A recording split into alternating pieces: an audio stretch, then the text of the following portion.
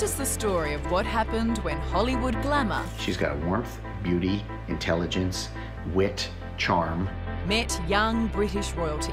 Harry, he's the acceptable face of the monarchy. And how they fancied each other. If anybody told me that one of the actors that I'm working with was gonna marry into the royal family, I would have said, get out of here, no way. I could barely let you finish proposing. I was like, can I say yes now? We hear the intimate details of their courtship. They were constantly touching each other, putting their arm around each other. Told by those who know them best.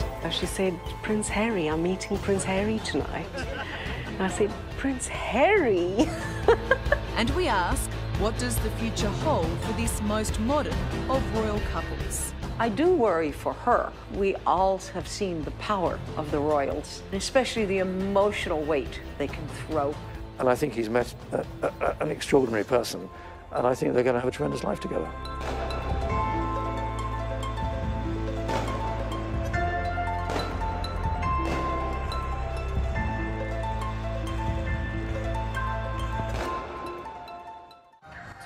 The moment is near, but I won't say too much.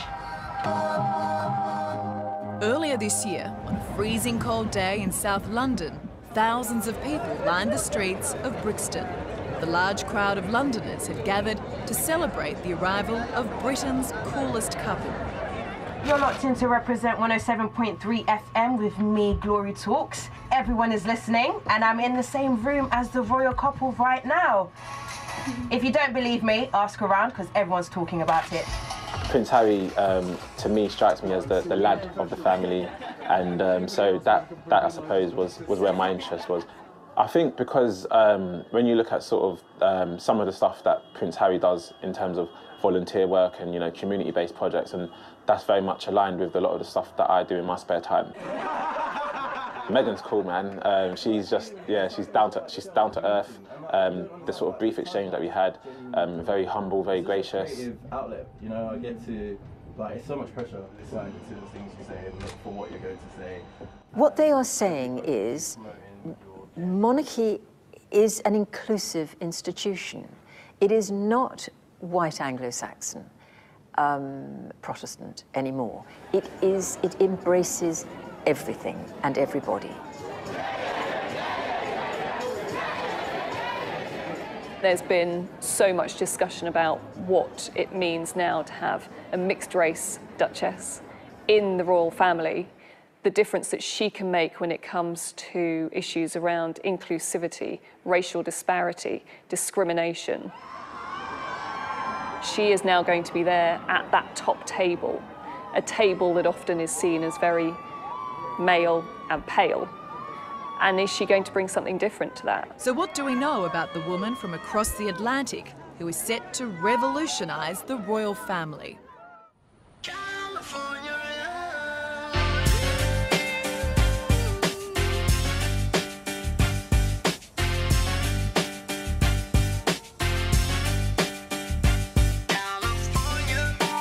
Former actress and model Meghan Markle was born here in Los Angeles in August 1981.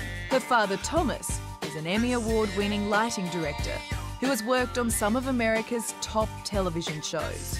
And her mother, Doria, is a social worker who cares for the elderly. Meghan's parents split when she was 6, and they shared joint custody. And the divorce, along with her mixed-race heritage, often made her feel like an outsider. She always felt a sense that she wasn't really part of the gang, as it were. She felt different. At the same time, she realised that she was a very smart girl and that people wanted her to know her because she was smart. Meghan showed just how smart she was when, at the age of 12, she contacted America's top-rated current affairs show for children. News. So I got this letter from a little girl. My name's Meghan Markle. I'm 12 years old, and I just graduated from 6th grade, and I'm going to the 7th. She had been in her classroom, and they had watched another show on television, and a commercial had come up for Ivory dishwashing soap. And in it, it said, for women with greasy hands, or something like that, all over America. When we first saw the commercial, I knew something would be done because I was furious.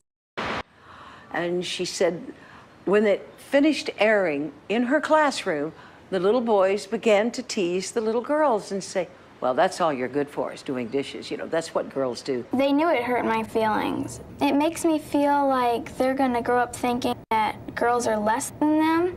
You know, like boys are better than girls. That while she did not think that was sexual harassment, she did think it was how these attitudes get started. And she had looked up and discovered that Procter & Gamble manufactured Ivory dishwashing soap. So she wrote a letter to the president of Procter & Gamble, and she included that letter in her letter to me. The president of Procter & Gamble Company, Cincinnati, Ohio. Dear Sir, last week at my school, we decided to watch the news for social studies. While through the channels, we saw a commercial for the new Ivory clear dishwashing liquid. In the commercial, they said women are battling grease, meaning only women do dishes. When I heard this, the boys in my class started saying, yeah, that's where women belong, in the kitchen. First, they denied having gotten the letter, and I pushed, and finally they admitted they'd gotten it, and they had gotten several letters, and they were going to change the commercial, and they did. And at that point, we sent a crew out to do a story about this little girl, Meghan Markle, who at age 12 had found a voice and had discovered that she could use that voice and that she could change the world. For not just yourself, but lots of other people. In 1993, Meghan attended the Immaculate Heart High School in the Los Angeles suburbs. By this time of her life, many of the anxieties of her early childhood seemed to have disappeared. Academically, she was an excellent student. She got an A from me in the senior class that she took. She was very articulate in class. When she'd raise her hand, you knew she had something to say that you wanted to listen to. Meghan always seemed to light up a classroom. She does have this very serious side, this side that really wants to delve into a text or to meditate or any of those things that the class asked for. But on the other hand, she also was a very bright and cheerful presence in the classroom. She was also popular with and supportive of her fellow classmates. I called one of the girls who was in her class and I said, do you remember anything? And she said, well, as a matter of fact, I still have the note that Meghan wrote me. Dear Michelle, you are so strong and so wonderful. Your courage and strength in times of hardships is as admirable as your optimism and friendly nature. Never stop sharing your beautiful spirit and always remember how special you are. I am here if you ever need me. I love you, Meghan, with a little heart. And the girl was so touched because she said, she took the time to handwrite this to me, and she wasn't close to me, but she cared enough. So this is the kind of person that Meghan was.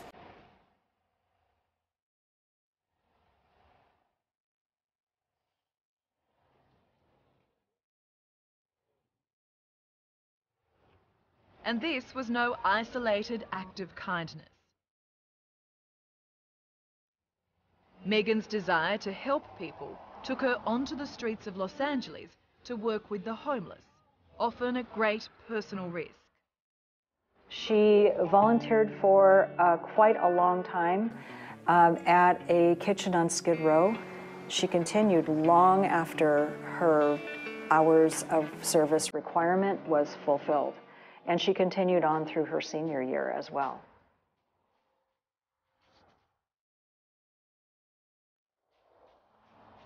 "20 years on from when Meghan helped on these streets in downtown LA, the homeless situation has reached epidemic proportions. It's unconscionable, it's immoral, but currently in this 50 square block area are 5,000 people living on the street.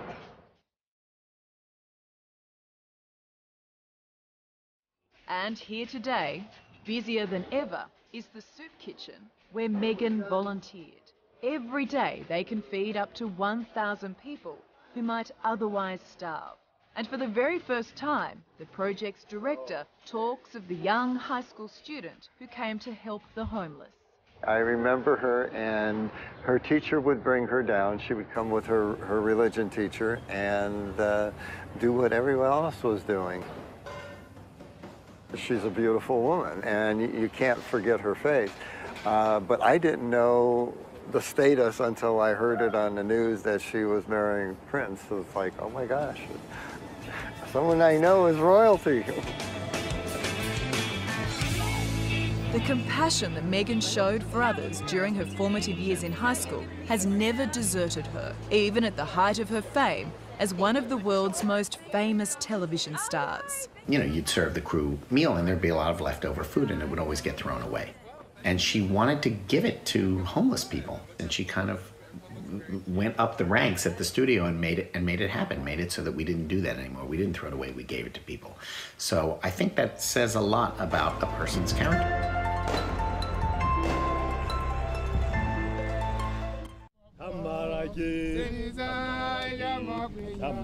Like Meghan, Prince Harry has shown compassion for the world's less fortunate from a very early age. But for the young prince, his devotion to good causes was born out of a tragedy that almost destroyed him. He undoubtedly had a difficult and complex childhood. If your mother had died in such high-profile circumstances, it's going to have an effect on you. Granny was christened in this. 3 years younger than his bride-to-be, Prince Harry was born in September 1984. I was christened in this. He is the second son of Prince Charles, then married to the most famous woman in the world. It's all wrapped up. Yeah, got your break on. Yeah. Harry had a very loving relationship with his mother. Diana had all sorts of problems and difficulties, but she was undoubtedly a very loving and a very demonstrative mother. And both boys, I think, really, really felt that love. Prince Harry talks about how she was a lot of fun, how they had some wonderful times with their mother, but also she would introduce them to those who had AIDS and HIV. And we can see now how that has fed into Prince William and Prince Harry's charity work and has had a huge impact, I think, on how they interact with the public, and also that sense of service and duty that we constantly hear Prince Harry talking.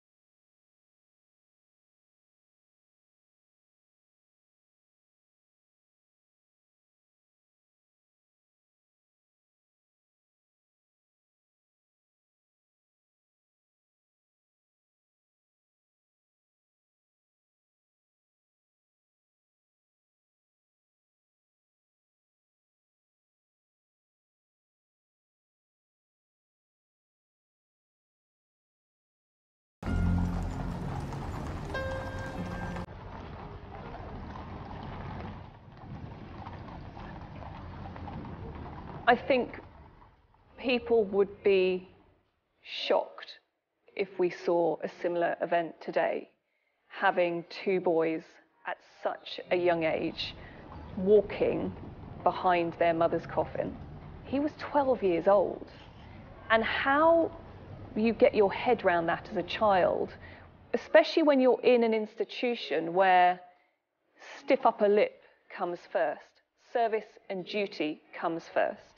And you can see from the boys in those images that I don't know how they were doing it, but they were holding it together. Once the funeral was over, I think there probably was an attitude of, we now get on with life. The period of mourning is over. Looking back on that, I think both boys, well, certainly Harry, would say that perhaps he should have had some more help at the time.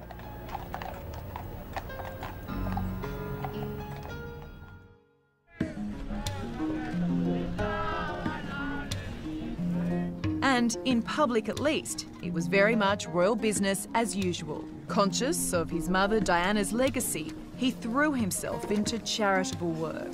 In his gap year, in 2004, he travelled to Africa. and set up a foundation to help orphan children in the tiny kingdom of Lesotho. What are you hoping that your time here is going to achieve for you personally? Recognition on people back in England, charities in England, to sort of recognise Lesotho as, you know, a country that needs help, because they haven't got enough help yet. When he went over there, he saw that there were children who had been orphaned, lost both their parents as a result of HIV and AIDS. And I think he felt a real connection and a real bond with those young people. I've constantly seen it. He's incredibly good with children. But I think especially those who maybe have had a troubled childhood, he genuinely has this affection for young people. It was also clear that the demons unleashed by his mother's death were never far from the surface. Despite his charitable work, Harry developed a reputation as the wayward prodigal royal.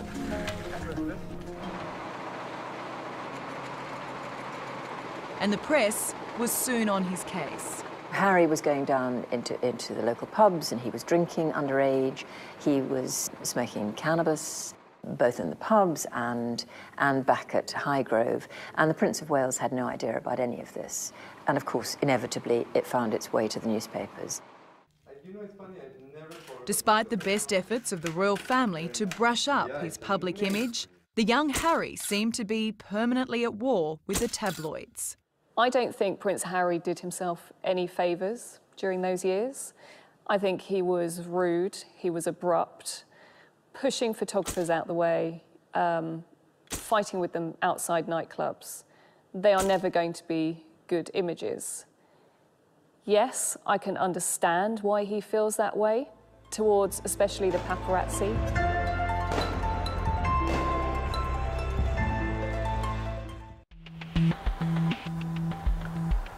The army proved to be the young prince's salvation. In 2007, following his officer's course at Sandhurst, Harry was deployed under great secrecy to operations in Afghanistan. He was trained as a forward air controller. That's a soldier on the ground, a team on the ground, whose task is to talk to the aeroplanes above. And that is a very frontline task, because you've got to be out and about, you've got to be seeing what the issues are in order to have absolutely accurate information. Much to his disgust, Harry's tour was cut short when a foreign magazine revealed his whereabouts and he had to return for safety reasons. Once again, he'd been foiled. And again, he hit the bottle, hit the nightclubs. Again, more ghastly photographs of him taking swings at photographers. And then the head of the army, General Sir Richard Dannatt, now Lord Dannatt, came to his rescue. We had lunch together, and we talked about his experiences in Afghanistan, and inevitably, you know, he had really enjoyed as a really stimulating and challenging moment in his life. Roger, orange smoke now. I felt the likelihood of getting him back on the ground again was very negligible. And therefore I proposed at that meeting that we had over lunch that the best way he could get back to Afghanistan was in the anonymity of the cockpit of a helicopter, and therefore he would need to train to become an Army Air Corps helicopter pilot.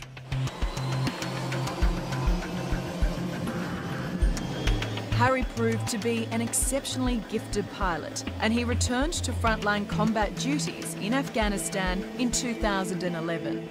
And by this stage of his career, the young officer had earned the respect of some of the UK's most elite special forces. He fitted in really well, and that was what I was really surprised about, how grounded he is and how relatable he is.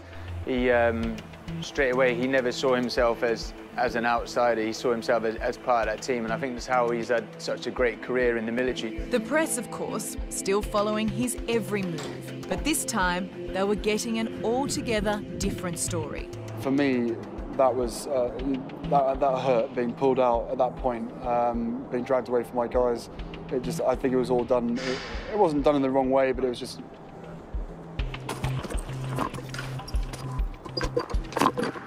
Harry's military service undoubtedly saved him after the trauma of his mother's death. He had found something that he was spectacularly good at, better than other people at. And I think it was a fantastic boost to Harry's confidence, a boost that he had just never experienced before. And I think that was a real turning point for Harry.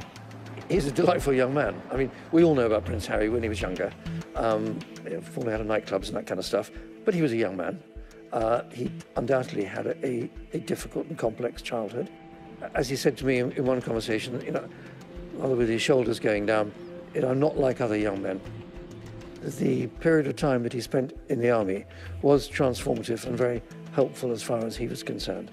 But he's now a much more mature individual. In July 2015, Harry announced, with reluctance, he was leaving the army.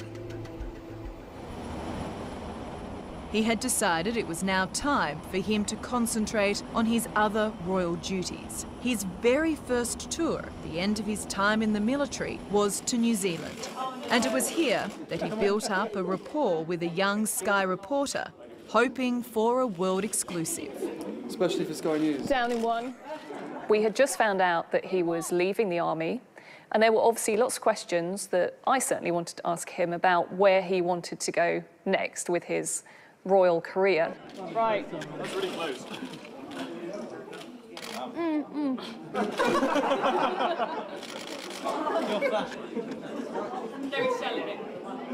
Sorry. So I managed to negotiate this interview. I was told I would have 10 minutes with him. They're like gold dust. They don't give away interviews that easily. And for Prince Harry as well, he had not done an interview in a very long time. For you, seeing your brother settle down, does that put, not pressure, but does it make you think, actually, I'd quite like to settle down? But isn't that the same for everybody? You know, there comes times when you think, right, now's the time to settle down, or now's not, whatever the way it is. But I don't think you can force these things. It will happen when it's going to happen. Of course, I'd love to have kids right now, but there's a process that one has to go through. And tours like this is great fun. Hopefully, I'm doing all right by myself. It would be great to have someone else next to me, to share the pressure. But time will come. Whatever happens, happens, I guess. I think it was then that it clicked. Just this was the most personal interview that he had ever given. And it is still one of the most personal interviews he's given when it comes to his private life and his hopes for the future. Harry had opened up for the first time in public about his desire to settle down. But despite his reputation as a ladies' man, he had, until now, been unlucky in finding the one. He's had lots of girlfriends, but the two serious relationships, Chelsea Davy and Cressida Bonus, both of them, I think, were quite serious for a while, but both of them were very private individuals who suddenly found themselves on the front pages of every newspaper and who found their friends and relations all suddenly the object of huge curiosity from the press and photographers, and they frankly hated it.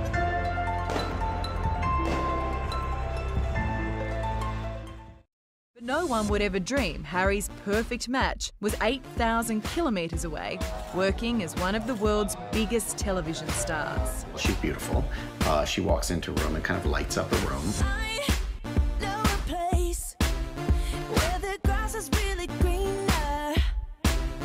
Following her graduation in 2003, Meghan had moved back to Los Angeles, determined to become an actor. Right now we're in Beverly Hills, and we're going to pass the Beverly Hilton Hotel, where I'll be on Sunday meeting the other Northwestern people. And what else are we doing? Oh, I have an audition today for a music video. Shakira music video. She filled her time doing odd jobs and attending endless casting sessions. The aftermath of the audition, and it went pretty well. We just had to dance crazily. And but even at an early stage of her career, her talent was obvious to those who worked with her. She can be looked at as a very, very natural actor. How she dissects a scene and delivers her lines is so unlabored. It just comes naturally, and you're just drawn into her for some particular reason. there you go. Okay, no, we're not saluting the sun, so something else. Corey Grant directed Meghan in one of her very first movie roles, in this 2011 comedy. Just try to sit. Okay. There you go. All right, a little more. Yeah, I got more. Her energy was just, I don't know, just kind of brought you in, and then it made you, as a creator, become more, your creative juices started to open up more because she was so receptive to everything that you were given and then giving more. So her personality had a lot to do with that. It made you very, very comfortable in being around her. Well, see, I was thinking that a more provocative pose would help. That's why you're not paid to think. When she landed the role of Rachel Zane in the hugely successful USA Network legal drama, Suits. The part of Rachel was, it was a difficult role to cast because it required someone who had strength of character and also a good sense of humor. And it was taking a while. We'd really gone through a long list of people and some great actresses, you know, just not a perfect fit for the role. And then Meghan walked in the door and she just nailed it. Meghan stayed on Suits for 6 seasons, during which time it became one of the most popular shows on television, drawing millions of viewers. But in 2017, her new role in life meant it was time to give up acting. I'm equally disappointed that we're going to be losing who I feel is one of the premier actresses, new actresses that we have in the industry. I mean, she's been around a little while, but she didn't even come close to what her potential would be because she's so good. And I think we're really going to miss that. Meghan Markle successfully realised her lifetime ambition of becoming a successful actor. Okay, and looking this way. And her future husband also found his vocation after he left the army. Prince Harry often will talk about getting off the plane from Afghanistan, his first tour in Afghanistan in 2008. Also on board that plane, service personnel who were in comas, who had been injured in Afghanistan, and also the body of a soldier who'd been killed in Afghanistan. And it was from seeing that he realised that more needed to be done for those who had been left wounded, sick and injured by serving their country.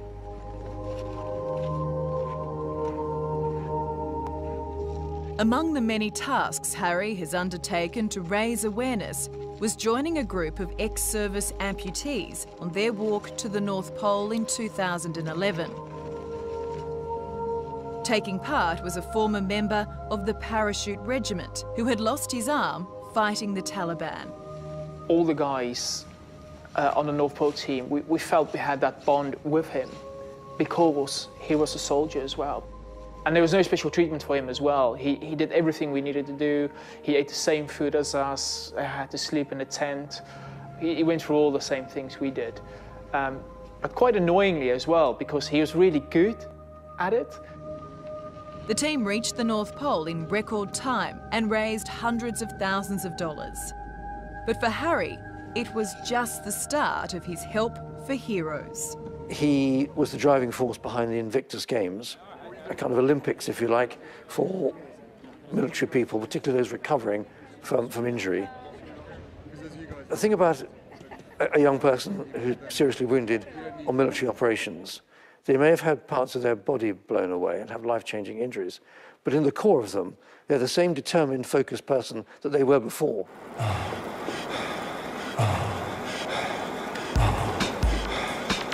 And Harry's example is today helping to inspire the most remarkable feats of endurance. Dean Stott is currently attempting the world record for cycling the Pan American Highway.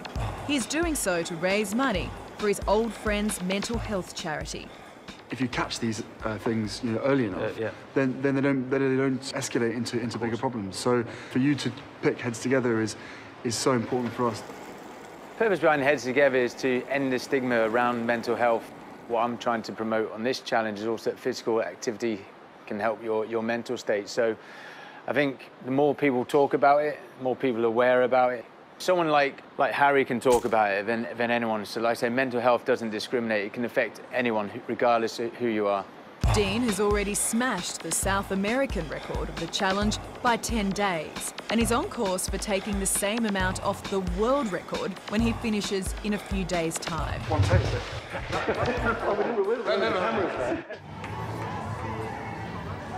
By his early 30s, Harry was predominantly making headlines for the charity work he carried out with William and Kate. There was still the intense speculation about his private life. But those who knew what was really going on had been sworn to secrecy. Meghan and I were at lunch, and she was really excited that day at lunch. And I said to her, "You look fantastic, Meghan. What's going on in your life? You seem excited." And she said, "Well, yes, I have a date tonight." And I said, "Really? With who? Do I know him?" And she said, "Yes, I'm sure you'll know him. I'm meeting Prince Harry." And in a whisper, she sort of said, and I said, "Who?"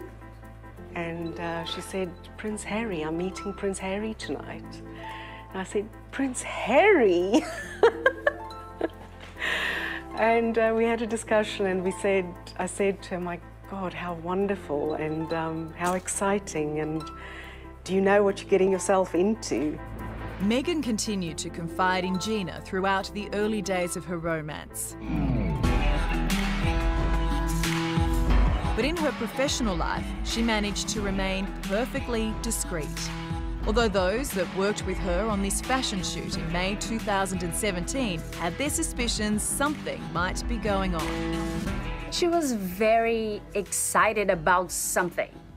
And the fact that she was texting, like you have a friend and you see her texting, "Hey, what's happening there?" And we could see that something was happening. And, but she was very private and very elegant about the details of that, the relationship that was going on. Didn't say names, anything, but we knew that something very amazing was happening. By the time the Invictus Games opened in Toronto 4 months later, speculation about the couple had reached fever pitch. As soon as we got there, there was a very agitated-looking press officer who said, "Everything that you film now, you're going to have to share." And I said, "Well, why? We're the only ones here." She said, "You are going to have to share it." And I said, "Are you telling me that Prince Harry is not going to turn up on his own?" And she said, "That is exactly what I'm going to tell you, but you must not tweet it." But there they were, sunglasses on, about half a dozen close protection officers surrounding them, but just like a very ordinary couple holding hands, walking towards the wheelchair tennis. They took their seats, and that's when we all scrambled to try and get the pictures that you all see now of them sitting, watching the wheelchair tennis together. It was an extraordinary moment. It was incredible. What struck me about that is that they were so tactile. They came out holding hands together as they were watching the sport. They were constantly touching each other, putting their arm around each other and smiling at each other. And that was really unusual and not used to that kind of level of affection shown for each other at sort of official events. As they left, he reached out to grab her hand and they walked off together. But they just genuinely seemed so happy together and so relaxed together. And I think it was at that moment that we all saw the wedding bells.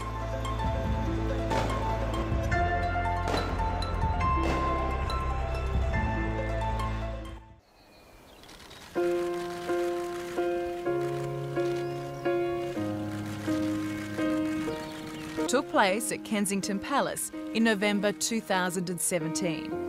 They were absolutely fantastic to photograph that afternoon.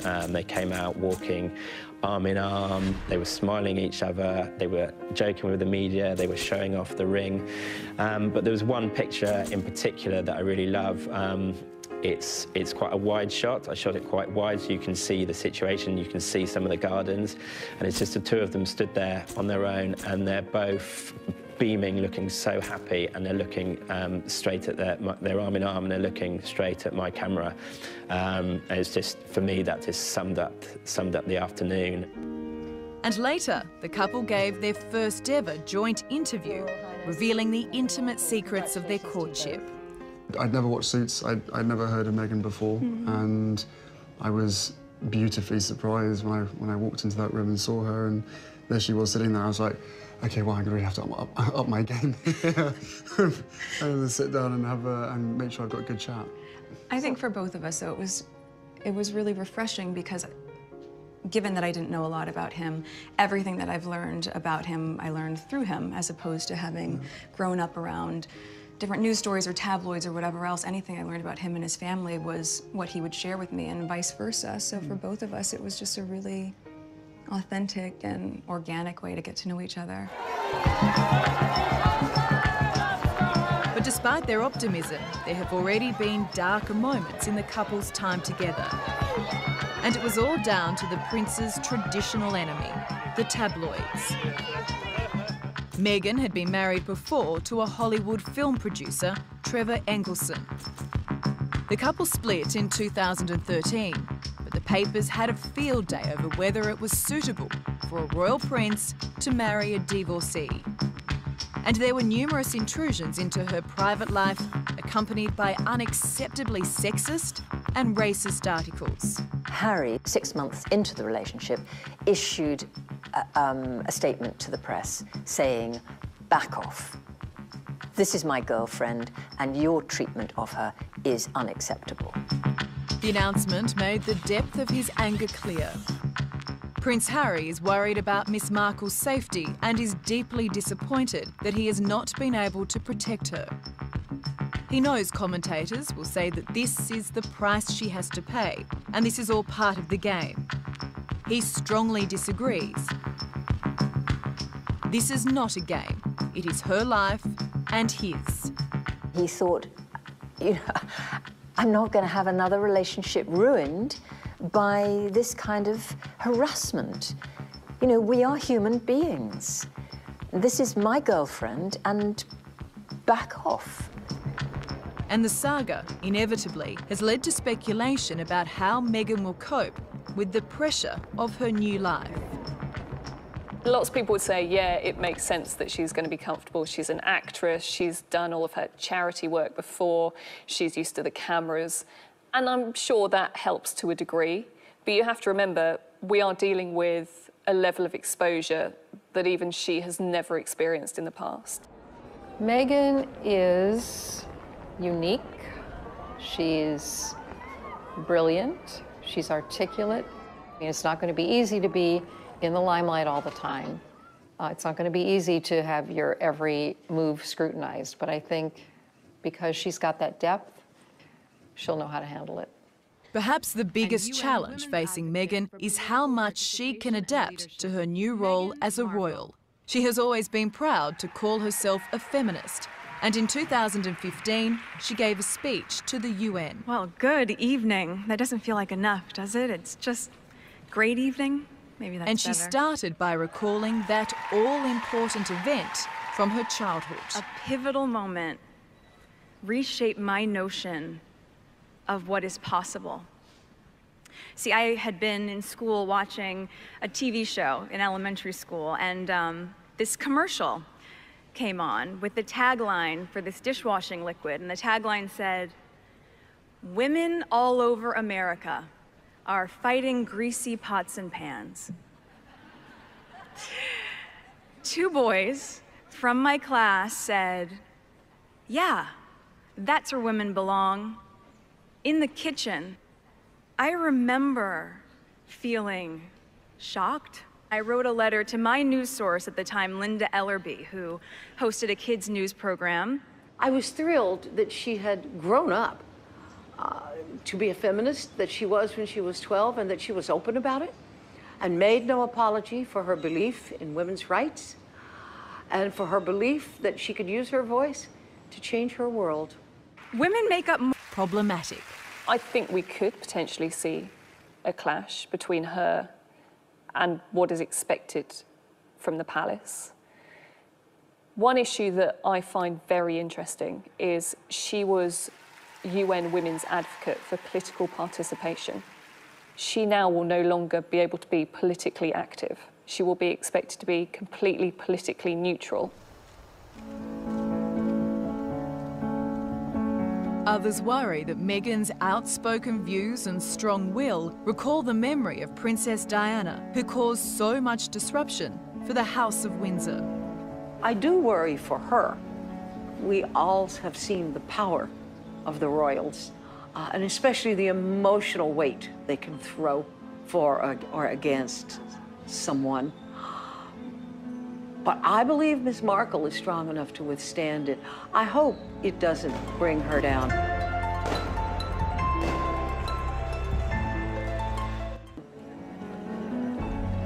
Overall, there is a sense of optimism.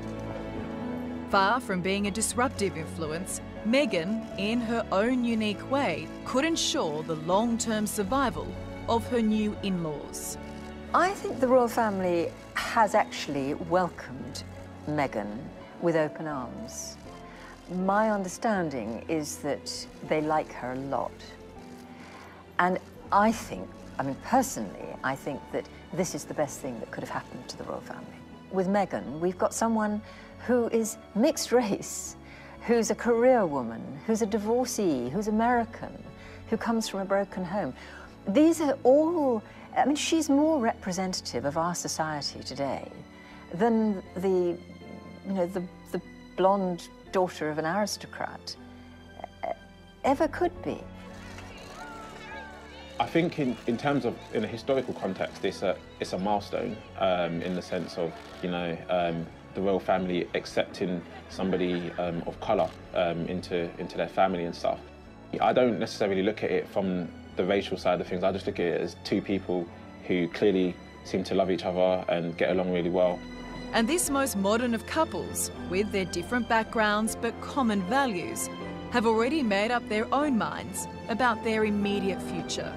At the moment, for us, it's going to be making sure that our relationship is always put first. But no, look, both of us have passions for wanting to make change for good. And with lots of young people running around the Commonwealth, that's where we're going to spend most of our time, hopefully. And it was really one of the first things we connected on. It was one of the first things we started talking about when we met, was just the different things that we wanted to do in the world and how passionate we were about seeing change. I think that was, that's what got date 2 in the books, probably. Plenty to talk about. This is a man who is so passionate about the causes that matter to him. And I think now, with Meghan alongside him, they are going to make a very powerful couple, not just here in the UK, but globally. They have a huge opportunity to make an enormous difference. And despite what will inevitably be a hectic round of royal duties, there is hope they will find time for more important matters. Meghan and I were at an event in the Cayman Islands, and Meghan discussed her future with me. And I said to her, Meghan, what about kids? Are you planning, would you like to have children? You've not had children, and that's sort of a discussion that girls have. And she said to me, I would absolutely love to have children, and I can't wait to be a mother. Meghan, I'm very, very happy for you, and best of luck, best of wishes from America. Always understand that you have each other, and I will keep you both in my prayers. I just wish you all the best for your wedding day. Good luck, and I'll see you on my return and hopefully share a drink.